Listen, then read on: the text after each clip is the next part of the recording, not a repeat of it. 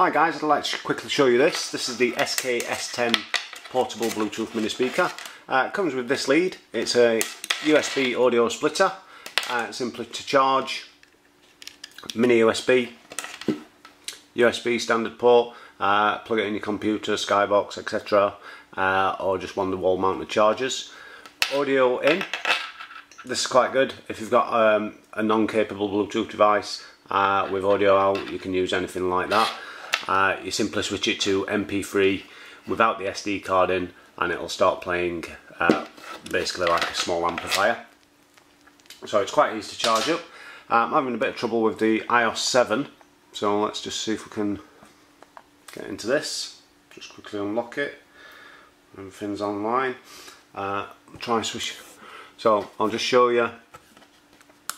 Speaker, 3-position switch, off, Bluetooth, MP3 player or audio. Also we've got this, it's a multifunction button, slides to the right for skip forward and volume plus, so it's a long slide to the right, hold to increase the volume, press it, it's play and pause, and skip backwards and volume down. So let's get Bluetooth online. Fortunately iOS 7's Bluetooth, as with all iPhone Bluetooths, not very reliable, so let's just see if, right, apparently we're all paired and connected. As you can see, the status light's just gone to a flashing blue, which means that it's definitely connected. And it's shown up in the external player section. So let's just test this out. I can't play music due to copyright issues, so I'm just going to play a small video that I've actually made so you can see the sound quality. First thing I'll do, when you turn it on and it's all connected, the volume on this device seems to set about 80%.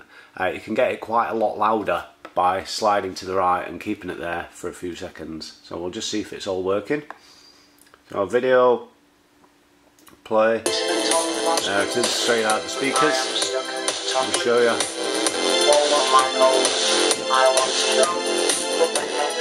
Quite basic, I'm not sure if you can hear me, but it's quite good. This section is quite loud, so as you can see the speakers moving about the table. So I'll just show you the video again without Bluetooth on, just so you can get the idea of how loud it is. This is an iPhone 4S, which I thought was quite loud at the time of purchase. As you can see, the device is off, but Bluetooth still thinks it's connected, so I'm just going to give it a couple of seconds to disappear, if it ever does. iOS 7 again, quite buggy. Let's see. And that's just playing through the iPhone 4S. You probably can hear my voice a lot louder now. But all in all, this is quite a good buy. Really loud. Quite a good representation of the sound, so ideal. As I say, the battery lasts about 5 hours. Easy to charge, takes about 2 hours. You can use a micro SD card to play MP3s on, as you can see. It takes up to apparently 32 gig. And but all in all, quite a solid speaker.